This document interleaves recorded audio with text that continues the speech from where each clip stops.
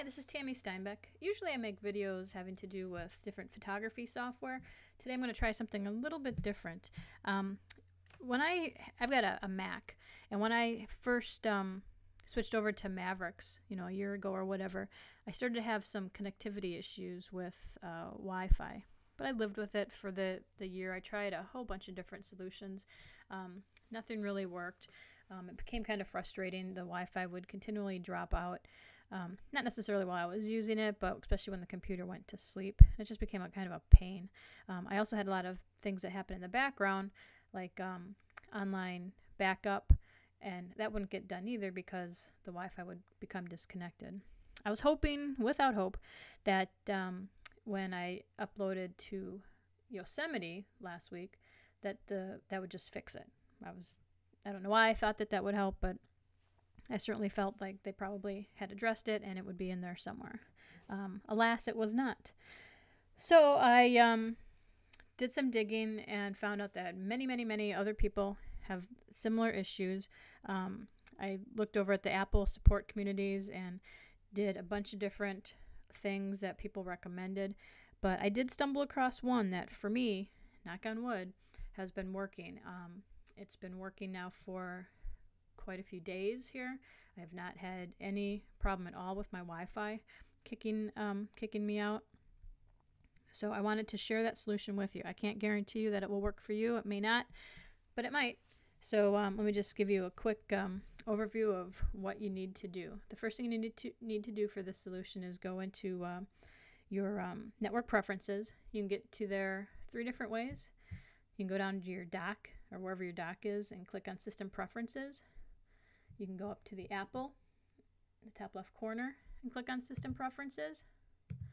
Or you can go over to where your Wi-Fi logo is at the top of your screen and go down to Open Network Preferences. I'll go that route just to make it easy. The next step, all you need to do is make sure that your Wi-Fi is highlighted in blue. Go down to this cog. Oh, note, I'm not going to actually do these changes since I've already done them, but I will walk you through each step.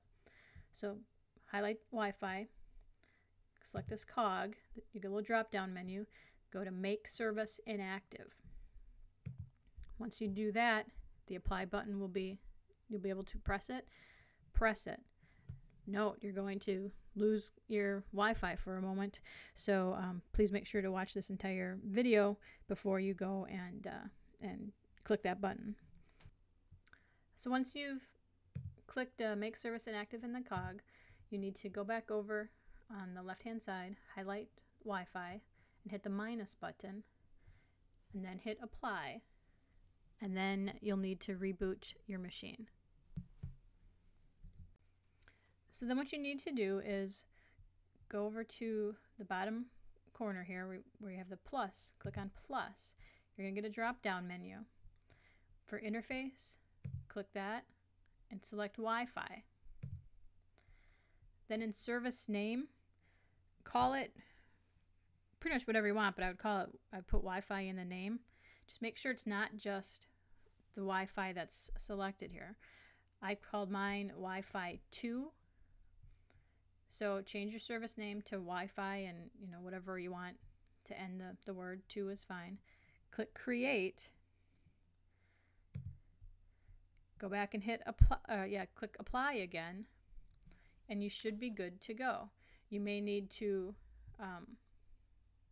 re-sign on into the network and stuff to get it recognized.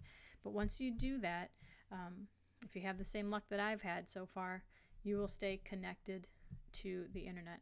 I don't know why this works. I can only tell you that it did for me, and I hope it does for you. So leave comments if you'd like to let me know if it worked or not. I really hope that it works for you. Thanks so much.